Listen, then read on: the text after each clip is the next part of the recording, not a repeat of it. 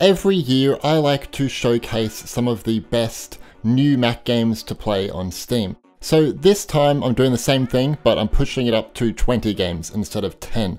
Also, please note, this video is only aiming towards games released on Mac in 2019, nothing before, and every game on this list is 64-bit and is playable under macOS Catalina. Number 20, we have Subnautica Below Zero. Below Zero is a standalone expansion for Subnautica. It's created by Unknown Worlds, and they have brought us a new experience that plays much like the base game, but brings a new frozen world, known as Planet 4546b. New creatures are here, biomes, weapons, items, and an actual story.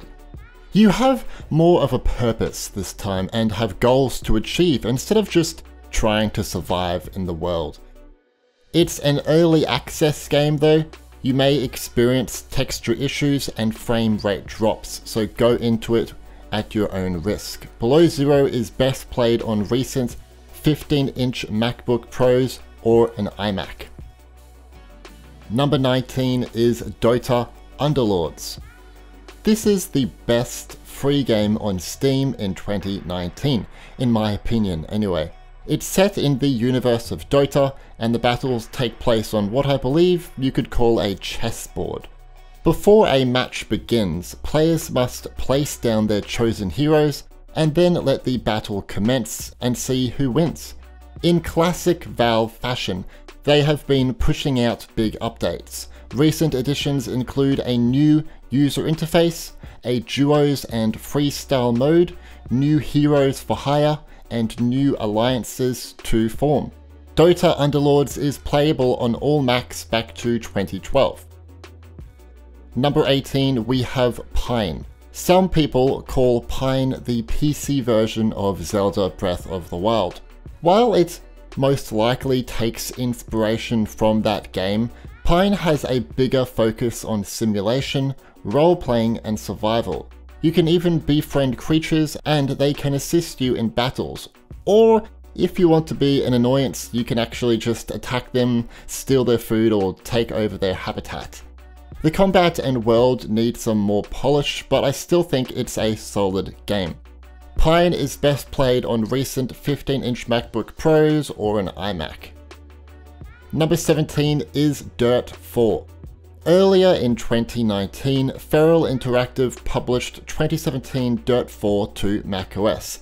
It's not nearly as punishing as Dirt Rally, instead the game offers a more arcade tone.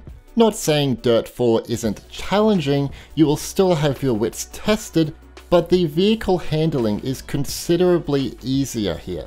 The game offers lots of modes to jump into, a new and improved damage system, you can play in online competitive matches, and will have access to heaps of iconic vehicles. Dirt 4 is playable on Macs back to 2013 and will work on Macs back to 2012 but with limited performance. It also officially supports eGPUs. Number 16, we have Tropico 6.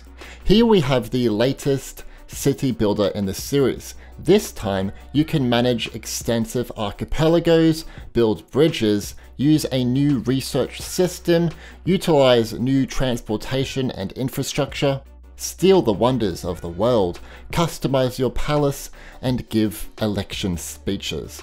There is a number of new features here to keep old fans happy and newcomers engaged for hours on end.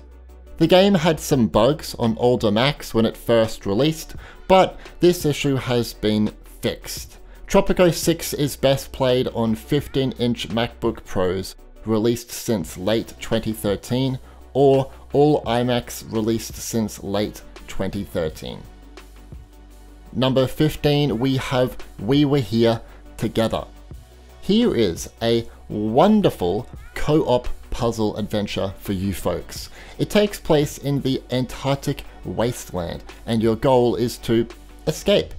The game requires both players to communicate via your Mac's microphone. This is a vital part of the gameplay in order to solve puzzles. So if you don't like talking on your microphone or you're shy, you might not have fun here. The player base is sadly quite small, so it's best to have a friend you can connect to directly, or you can join the game's Discord server and find a partner there.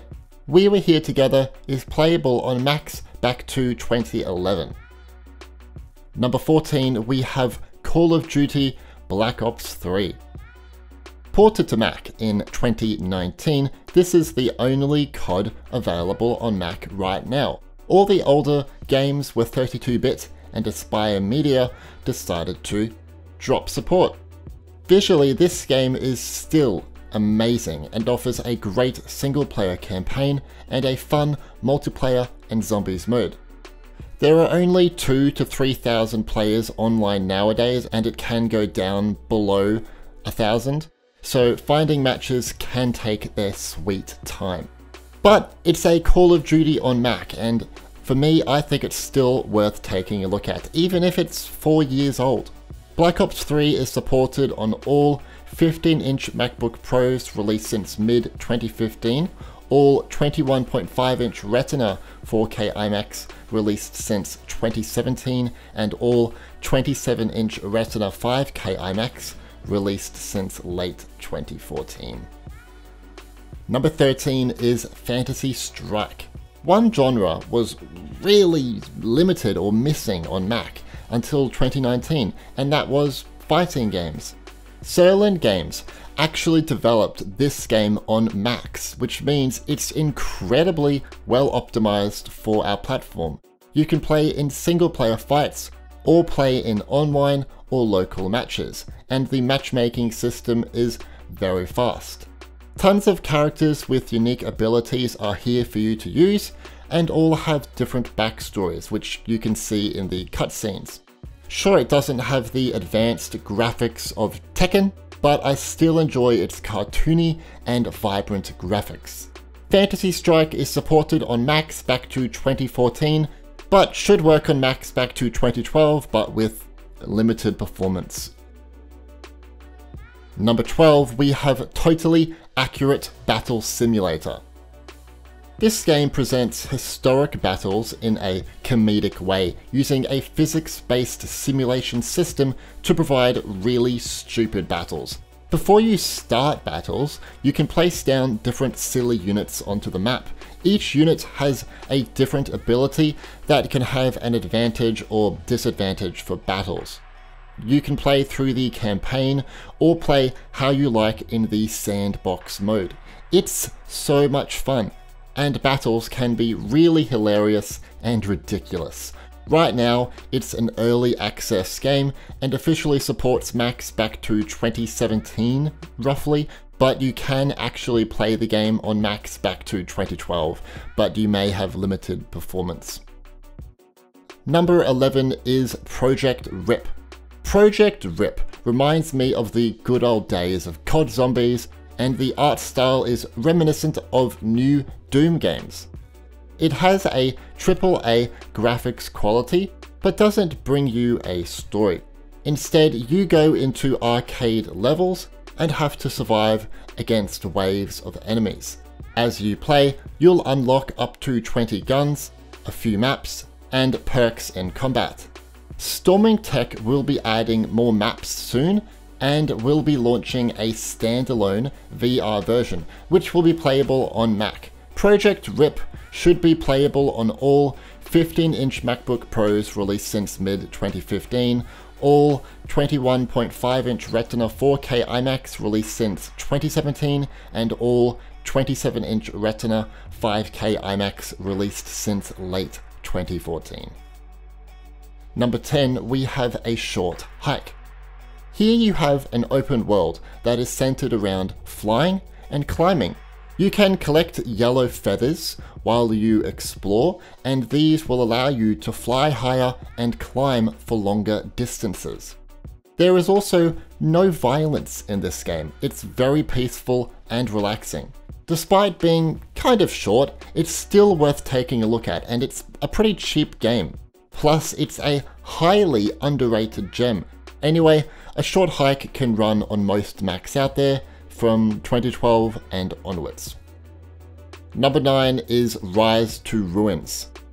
Age of Empires 2 Definitive Edition doesn't have a Mac version, but Rise to Ruins should make up for this loss. In fact, some of you might prefer this game. It's a godlike village simulator that has similar visual and gameplay elements from classic titles such as real-time strategy, tower defense, resource management, and survival games. All this makes for one of the best strategy games of this year. You can play in traditional, nightmare, peaceful, or sandbox mode, depending on your playstyle. Look, the game is still in its early days, and the creator Raymond Dua will be adding free content in the future. Rise to Ruins is playable on most Macs out there. Number 8, we have LEGO DC Supervillains. In July, Feral Interactive ported this new LEGO adventure to macOS. It's set in an open world where you can create your own supervillain. Players can explore iconic locations from the DC universe, solve puzzles, overcome obstacles, and battle the good guys. It's one of the best looking games in the series so far, and has engaging gameplay and combat. It really focuses on custom characters too, so you can modify your character's looks, weapons, and personality. This is what you want from a LEGO game. LEGO DC Supervillains is supported on Macs back to 2012. Number 7 is Children of Morta. Children of Morta is a wonderful action RPG game. The cool thing about this one is that you don't play as a single character. Instead, you can change to a different hero between the dungeon runs. Each character has different skills that you can use in battles, and it's up to you to choose the right hero for the right moment. There are many different approaches that you can take to battles, and that's one of the things that is loved about this title. It's always fun and offers a challenge that I believe is worth undertaking. Children of Morta should run on most Macs out there. Number 6, we have Lonely Mountains Downhill. This is a really solid game and was worked on by a small team known as Megagon Industries. You can go into many levels and locations and will ride down mountains and try not to crash. The more you play, the more you unlock. It's an incredibly rewarding game. The camera movement can take a while to get used to, and even the movement of the bike. So what I suggest is that you don't play with a mouse and keyboard, instead with a controller. To add on, I noticed a few frame rate drops when playing, however it doesn't ruin the experience. Lonely Mountains Downhill is supported on Macs back to 2012. Number 5 is Divinity Original Sin 2. In January, Larion Studios and Elverels ported this award-winning RPG to Mac. Its port was incredibly well done and came with Mac features. We have eGPU support, MacBook Touch Bar support, MacBook trackpad and selected gestures support, Apple MiFi controller and rumble support, and HDR. It's actually an amazing RPG game that has next-generation turn-based combat, 4-player online and split-screen multiplayer, impressive dialogue, and 4K support if your Mac can handle that resolution. Divinity Original Sin 2 is supported on a range of Macs, but it's worth seeing the full list of supported Macs on Steam. Number 4, we have Mutazione. You may know this game is on Apple Arcade, but did you know it's also available for Mac on Steam? It's my favourite adventure game of 2019, with great character development, an engaging story, and amazing visual fidelity. It takes place on an island where 100 years ago a meteor hit the island, leaving most of the inhabitants dead. And for the ones who survived, they began to show strange mutations. You play as a 15-year-old in the modern world who travels to this tropical island to take care of her dying grandfather. It presents themes of family, death, a coming-of-age story, and the beauty of environment. Mutazione is supported on all Macs back to 2012. Number 3 is Total War 3 Kingdoms. I have to say, this is a gorgeous game and is one of the best, if not the best, strategy game I've played on a Mac ever. That's a big statement, I know, but I'm going with it. It's set during the conflicts of ancient China. You can choose from 12 legendary warlords, conquer the Middle Kingdom, and enjoy awesome turn-based tactics and massive real-time battles. To be honest, the battles are so gosh damn big and are really fun to witness and to just be a part of. It's like you're there. Feral Interactive have also been bringing us the expansions when they've come, so I'm very thankful for that. For a full list of supported Macs, see the supported Mac section on the Steam page. Number 2, we have Katana ZERO. Katana ZERO is an incredibly fun and well-polished game.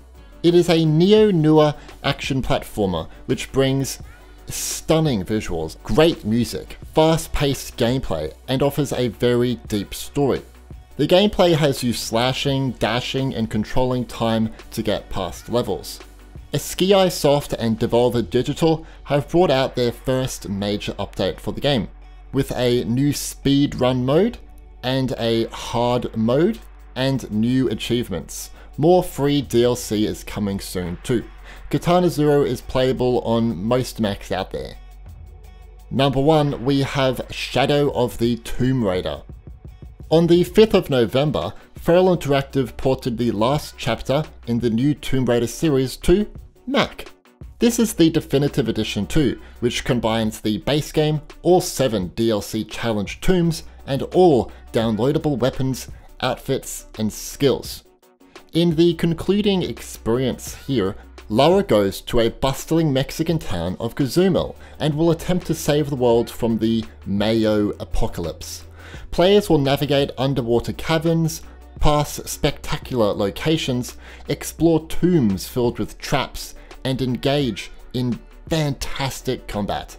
If you're interested in the game, be sure to check out the full list of supported Macs on the game's Steam page. It also officially supports eGPUs and HDR. Before we go, here are some bonus upcoming macOS Steam games. Neko Barista is a 3D cinematic adventure game that gives a unique take on the visual anime novel medium. Feral Interactive have confirmed that adventure game Life is Strange 2 is still coming to macOS, but haven't given an ETA on the release date. Black Said Under the Skin is releasing on the 15th of November 19. The developer told me that it will be available for macOS on launch day. Hopefully this is the case though. What games do you play on Steam? Are any of them not playable anymore because of macOS Catalina? Leave a like if you found this video useful, and subscribe and turn on notifications to be alerted about upcoming videos. Anyway, thanks for watching.